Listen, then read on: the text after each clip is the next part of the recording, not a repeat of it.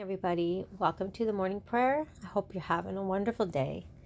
Our Father in heaven, hallowed be your name. May your kingdom come. May your will be done on earth as it is in heaven. This is our prayer this morning. We would have your kingdom come into our own hearts so fully that everything in us shall submit to your sway. We would indeed have you as the King of our lives, seated on our heart's throne and ruling over our affections, feelings, and desires. So we pray that your kingdom may come in our own lives. May everything in us that opposes you be brought to submit to you. May our ways that are not right be changed to conform to your holy ways. Sometimes we chafe and fret when we do not find things to our liking, when our work is hard for us, when we are not prospered in our plans as we had hoped. Father, you forgive all this discontent and rebellion.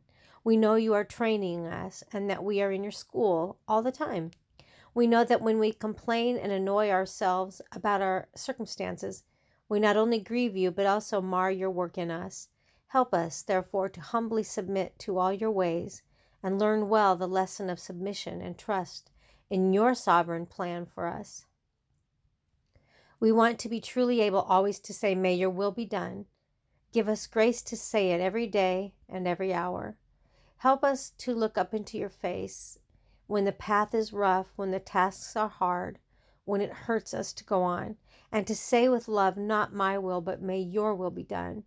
We now commit ourselves to you for the day. It may not bring us all sunshine, gladness, and ease. It may have clouds and pain and hardship.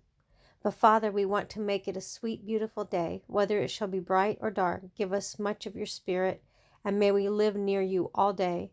We ask all in Jesus' precious name, amen. Watch therefore, for you know not what hour your Lord doth come.